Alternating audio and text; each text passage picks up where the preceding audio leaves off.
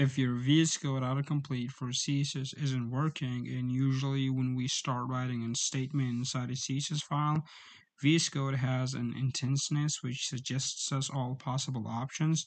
But as you can see here, I'm going to show you, we won't have any suggestions. As you can see, VSCODE isn't giving us any suggestions, but it does work on the browser though. As you can see, it's working. I'm gonna change it to black just to show you guys. As you can see, it's working. So what you have to do is go to VSCODE extensions and simply type in post CSS language support. This one, and just simply disable it.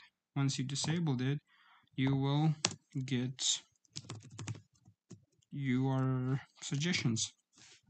And go to Aqua. I don't have any text, so I'm gonna add one. And there we go. I hope it helped you guys, and have a good day.